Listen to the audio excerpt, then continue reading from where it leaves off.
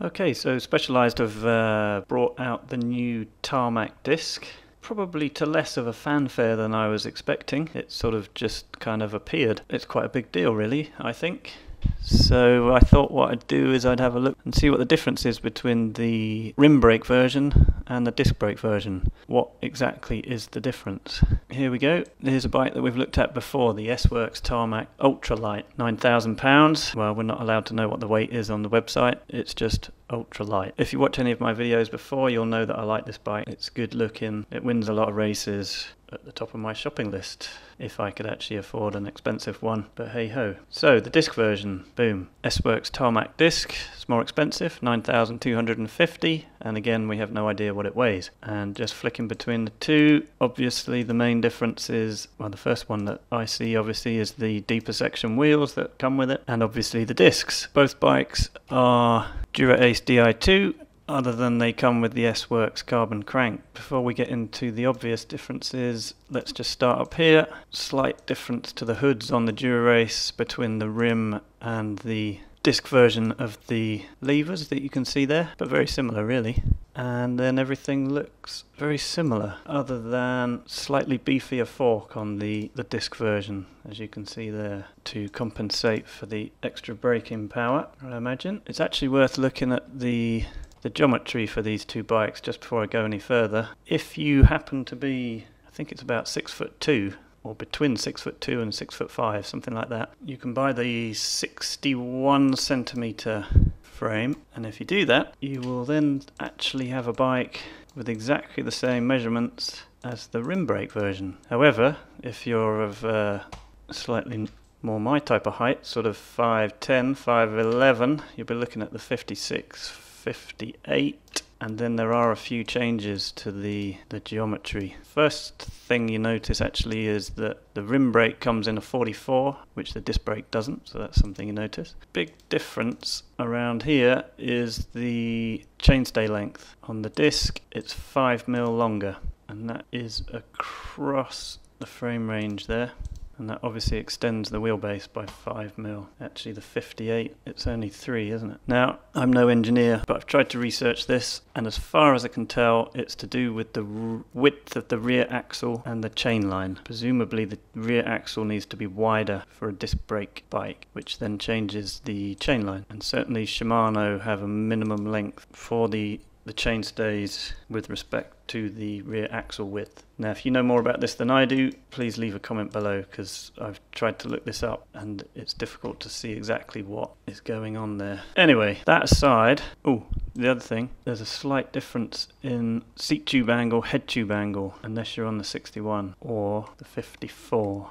Now, interestingly, I've got these lined up pretty well, and I don't really see a change in the angle there. So either that half a degree is really unnoticeable, or they have photographed 54 or 61 centimeter frames. Can't believe it's 61, because that would be enormous. What that adds up to is basically the disc version is 5mm longer on the chainstay of most of these frames. And if I turn on the guides here, you can obviously see there what that means, and it's not massive.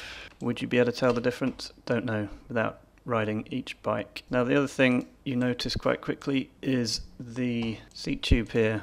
Rim brake, obviously the rear wheel is closer to it, and they've obviously had to change that shape accordingly. The seat stays pretty much exactly the same, and again the seat post, I can't see any difference there. The only other thing that I sort of noticed, and it's maybe the camera lens, or maybe they photographed a different size, I don't know, whatever, but crank. If you line up the front, so that's pretty well lined up there. But if you then look at the position of the bottom bracket, it looks to me like the disc version has gone back a little bit, but that could just be the photography, so I don't know about that. According to the geometry measurements, they're exactly the same. So there we go, very, very similar. Does the disc Tarmac come in any different colours? Yes, you can get it in red, white and black. Do I like it? It's not blowing my pants off, it's okay. Would I go black or red? Don't know. Be nice to see some different colour schemes as well, I think. Something I did notice on a bike radar review of this bike, it kind of bothered me that the wheels still look like they've got the brake track on them, or at least the shape of the brake track. Now in my mind, one of the whole reasons of having the disc brakes is so that we can get the wheels absolutely as aero as possible in conjunction with the thicker tyres. So it's a shame to see, whether or not this was just an early version or what, I don't know, but it's a shame to see what is nearly a 9.5 gram bike with a rim profile that still is for a rim brake bike. But I could be wrong. That's what it looks like to me anyway. Right, so are there any other versions?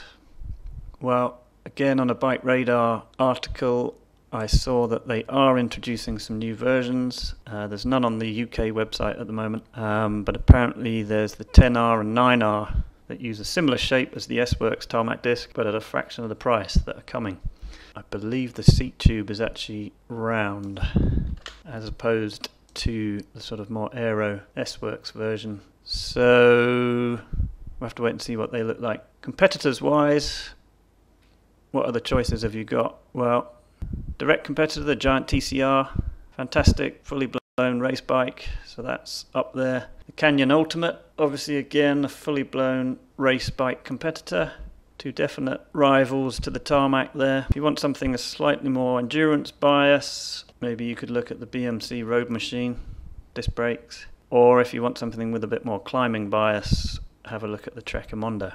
And in fact, I rode a Trekimonda over a 2-day weekend trip to Portugal the other day, and we covered about 300 miles. And I fell in love with the bike, I'll be honest, it was excellent. Might have been down to the fact it had Di2 on it, and that was the longest I've ever used Di2. Yes, I very much enjoyed the Di2, and probably won't buy another mechanical group set. So there we go, just my opinion as ever. Let me know down in the comments below if you have any thoughts on the Tarmac disc, and as ever, if you like this video, give it a thumbs up and subscribe to my channel.